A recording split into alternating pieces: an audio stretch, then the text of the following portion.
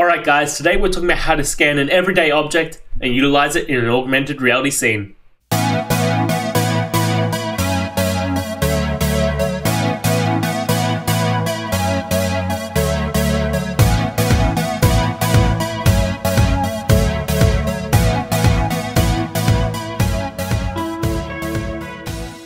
Alright, so what we're going to do today is take our phone and scan an object in your house. Now I'm going to use my own object here. Obviously you use whatever you want from your own house. And what we're going to do is we're going to scan that object on our phone. We're going to bring that onto a computer and then utilize that in an augmented reality scene that then we can place down on the ground, or we can use like a image tracker to bring it out from.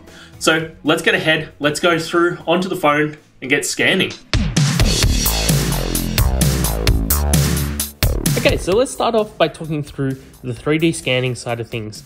Now, in order to bring our everyday object into our scene, into our augmented reality scene, we need to scan it.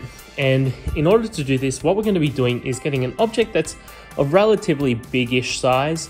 So this doesn't work very well for small objects, and we're going to scan that object. So to begin with, on our iPad here, we're going to go to the App Store, and we're going to search for 3D scanner app and hit search, and we're going to be utilizing the 3D scanner app here, which we have already installed, but you want to install this onto your device and get into it. So what we then are utilizing this for is effectively to scan our local area. Now you can't do this on a traditional device. If your device is not a Lidar enabled, then unfortunately you just are not able to do this, or it won't present a good result. Now, once we're in the app itself, what we're going to be utilizing is firstly the high res mode, and this is going to allow us to scan the object at a more in-depth basis. So we can see around, you can see it's starting to map out. Effectively, the device is utilizing the Lidar scanner in order to provide the best result.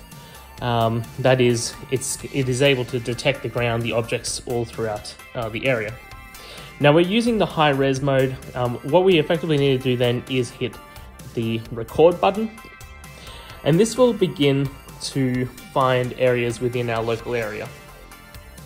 And so it's looking for dots and lines that intersect to draw the object in a virtual space. So you can see that it's picking up the mesh around the area that we're scanning around. So if I scan around this entire object, what it's doing is slowly getting all the area mapped out in a virtual sense. And once we've completed obtaining all the area, we can see also the background is being picked up and a bit of the ground.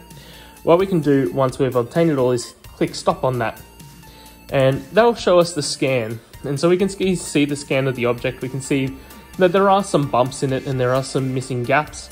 So it's not the most perfect one, and also underneath we can see through from underneath the bottom. So now what we need to do is we need to process the scan.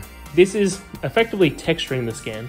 So if we utilize the HD mode, we click start, it's then going to take its time to go through and take the 3D map that we have on our screen at the moment, the white one, and it's going to map the textures to the object.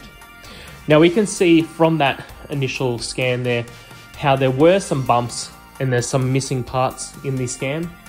What we need to do is try and hold the device as steadily as possible whilst sort of painting around the object.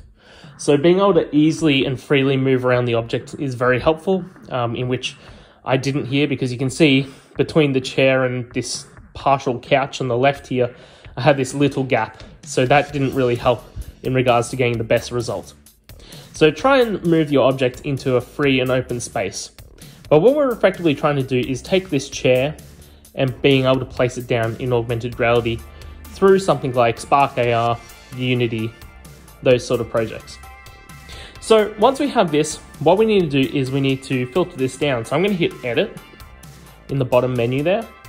And what we can do in the edit screen is a few different pieces, but the main one that we want to do here is crop the chair, or crop the model itself, so that we have just the chair. So we get this little box that goes around the object, and there's a wheel down the bottom as well. And this we can drag left and right in order to bring the box into different heights. So we just want to get the chair. So we're effectively going to drag this in at each point. And we're just going to do it roughly here, like we're not going to get too specific. But we're trying to capture the entire chair in, and that's all. We want to get rid of all the extra data because it's not necessary. We don't want, when someone places down the object through Spark AR or the likes, we don't want all this extra pieces of information to come in. And so I'm going to crop the legs of the chair just slightly there to get rid of the ground as well. And so once you've done all that, you actually have to hit the word crop in the bottom here. Otherwise it doesn't crop. Even if you hit done, it just ignores everything that you just did. So make sure you hit crop. And so what we get is our chair in an augmented space. And what we can hit here is we can hit save, and we can overwrite the model with just the chair. And so now we have this 3D version of the chair. We can actually, without bringing this into Spark AR, without having to take it to another piece of software, we can actually click the AR button in the top right here to then bring this down into our local area. So we have our actual chair there, and I did not mean to place a chair on top of it, but I did. And so we can have two chairs side by side, and obviously there is a bit of meshing issues at the moment where I need to rescan this object, but for the most part, it's looking pretty similar. So this is effectively what we want to do. We want to take now this 3D object and be able to utilize it in Spark AR. So how exactly do we do that? Well, firstly, let's get out of this AR mode. And what we need to do is we need to bring the object onto our computer. So for me, I'm going to use the share option. I'm then going to keep it textured, and to bring it into something like Spark AR or Unity, I'm going to utilize the FBX option. If you want to take it into some other pieces of software, like Blender and the likes, you'll want to choose the correct one for yourself. But in my case, I'm going to utilize the FBX. I'm going to bring this onto my computer through AirDrop, and I'm going to come to you guys back inside an editor.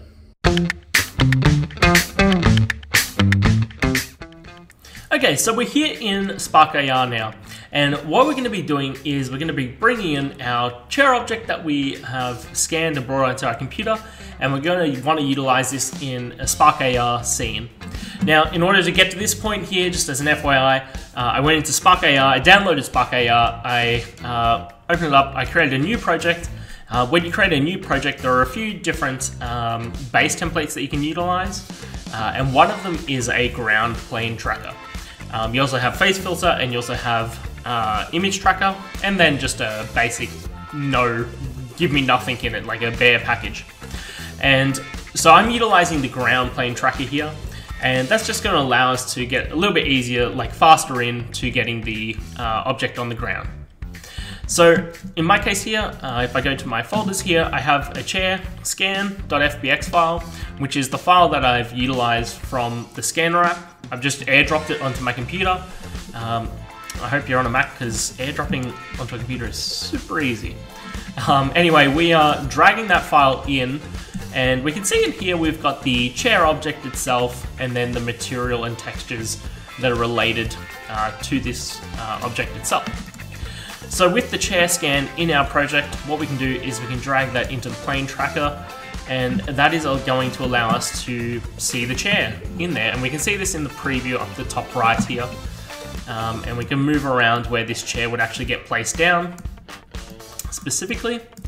But that is the basics to getting your object in. So if I duplicate that, and I might just move it across, so I'll make it look like there's a little bit of a seating area here, where there's one next to each other sort of thing. So let's then move this guy across a little bit, and we'll move this one across just a little bit more. And so we can see in here that we've got two chairs that will get placed down. So I'm just going to save this because I haven't saved it yet, and let's just Spark AR project. And what we're going to do is we're going to send this to our phone so that we're able to actually test this out. And I don't know what I just did, but I didn't mean to do it. So we can utilize this test with device and test on device choice. There is the option to plug your phone in, and it can just take your phone and bring up the Spark AR player application. There's like a test application you can utilize. Alternatively, you can just send an app preview to Facebook or Instagram to quickly get it. So I'm going to use the Instagram one. I'm just going to send that to myself because I've already uploaded a few different Instagram filters, so it should be pretty quick. So I'm going to do that. I'm going to stop recording here and I'm going to go across to my phone so we can see and test that out there. Okay, so now I've got my iPhone out. I've got the filter open in the test mode at the moment, as you can see with the preview piece down the bottom.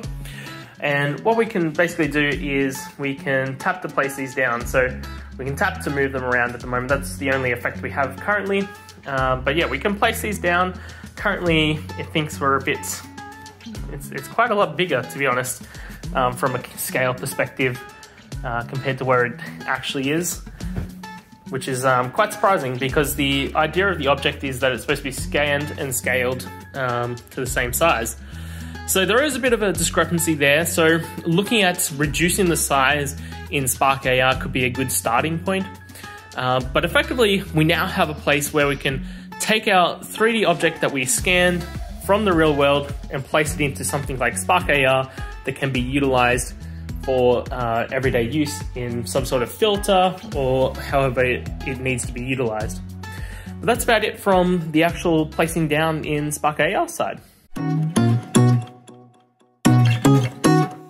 And that's it, guys. We've gone through, we've scanned that object, we've brought it into our computer and actually placed it into an augmented reality scene. Guys, if you have any ideas for videos, please put them down in the comments. I'd be more than happy to explore. Until next time, have a great day. See ya. Peace.